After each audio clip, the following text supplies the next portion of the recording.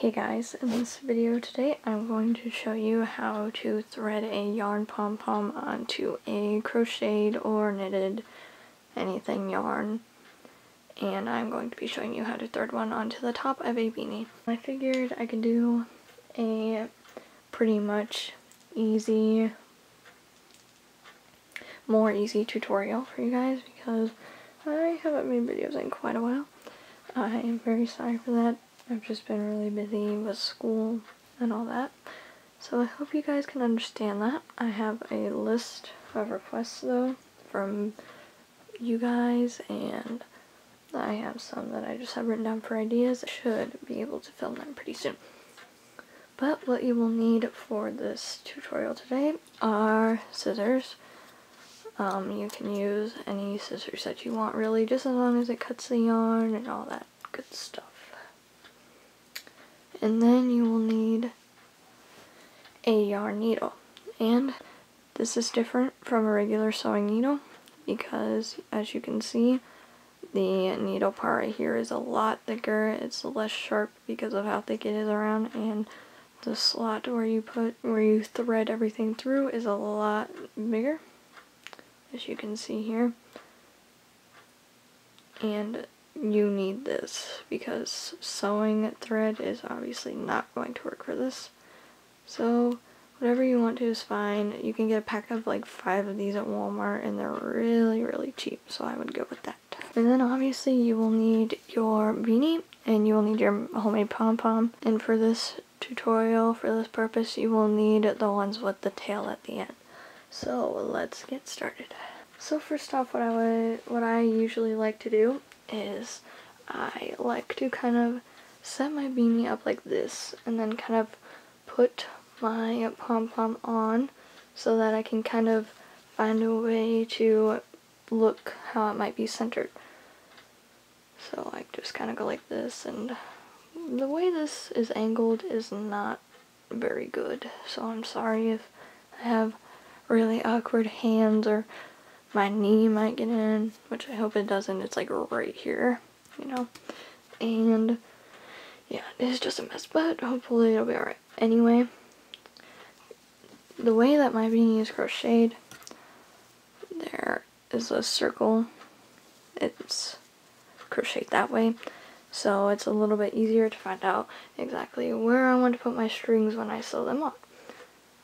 If my face was a lot closer, then this would be really easy, but you do what you can. So just kind of position that on there, and mine should sit like this, and if it's laying down, it'll be like this. Alright, so I'm going to take my needle and I'm going to flip my pom-pom over so that I can grab one of the strings here, and I'm just going to take it off and lick it because it is a lot easier that way to just flatten it out and hopefully get this through in one try. Some of your yarn might split like mine does, and it does all this, but oh yes, there we go, perfect. And you just want to kind of get it all the way up there so that it's easier to just poke through and thread it.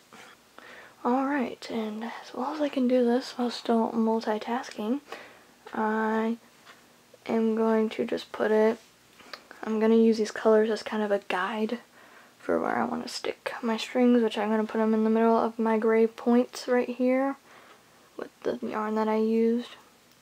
It's really cool yarn, actually. It is just zebra. It is like the Red Heart Super Saver or whatever, but I just use that. And I think I'm going to put it about right here where there's like the pull of the knot, and then here's like the top of it. Maybe if I zoom in, you guys can actually see it. There we go. And you just stick it right there.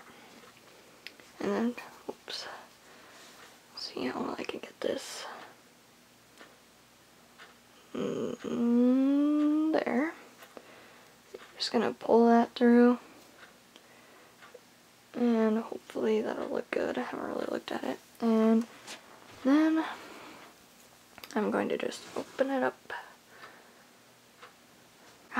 For an easy tutorial, this is probably the most complicated one I have ever done.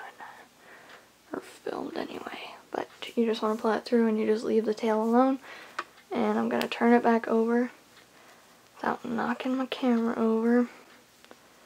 And I'm just going to look back and see where the other point is going to go for my beanie. And I'd say it's gonna kinda, yeah, it'll go in the next gray one. So I'm just gonna roll it with my fingers on the spit on it. Hopefully that's in focus, I can't really tell. And I'm just gonna thread the needle through. It like dries really fast on here, so you kind of have to wet your fingers really good or just use your tongue and lick it. And I'm filming this tutorial at like 1:30 in the morning, by the way, so bear with me here. I am really tired. But I figured I would film something. Usually it works if you just kind of pull on it like this, but okay, there we go, finally. And then I'm going to take it and I'm going to thread it through my other gray one, and hopefully it'll look good. Just kind of pull it through. I'm going to take this back and look at it for a second, and here's what it looks like, and I think that looks really good actually. This pom-pom is a more dense one that I have made compared to the last ones that I've made before, and I could say I like this one a lot. Alright, once you have that tied on, or threaded through I mean, you are just going to take it and make the beanie kind of go inside out, or make it in this weird whatever shape I just put this in. And you are going to tie this in a knot. Just like that. And you want to pull really tight so that your pom-pom does not fall off at all. And I like to double knot it. Figure out how to pull these strings over. And there. Okay. I think I have that pretty well tight. And now what you're going to do with these strings is I'm going to cut them off just a little bit so that this part isn't as complicating as it should be. Or doesn't need to be as complicated for as easy as it is. I can't really. It is almost 2 o'clock in the morning. I can't think. There's a gnat flying. Okay, so since these are freshly cut, I'm just gonna try and throw them through right away. Twist them a little bit, even though this is not gonna work. I can already see it. Alright, doubting yourself works sometimes. But anyway, what I like to do with these parts, I don't know why I do this, honestly. I just watched it on a tutorial one time on making a certain beanie that I made, and it turned out to be really helpful for whatever reason. But you just want to take your needle and kind of, you can thread it through this way, or you can thread it around your circle. I'm going to do both ways, so you can't really see this very well. Actually, no, let's turn it this way so you can see it. On the white, I'm just going to take it and thread it through some of the knots. You don't have to go too far down. Just whatever you want to do is whatever you want to do. It does not matter. But you're just going to kind of thread it through.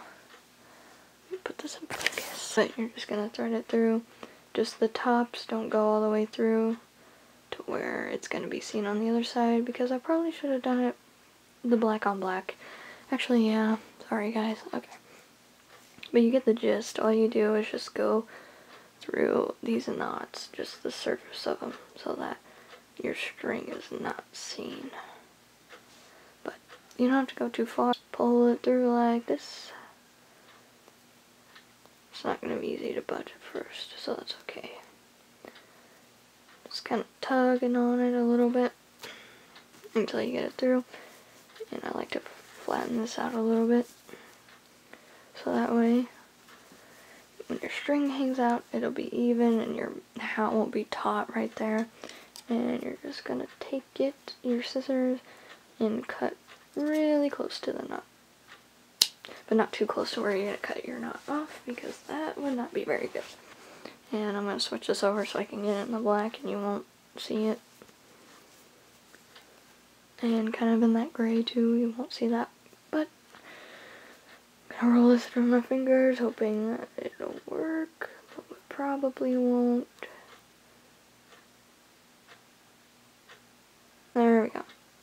Like I did with the first string, just pick some random places and thread it through. Make sure this doesn't fall out, because you do not want to rethread that. That sucks. And you just go through, pull it, just to get all your strings out of the way.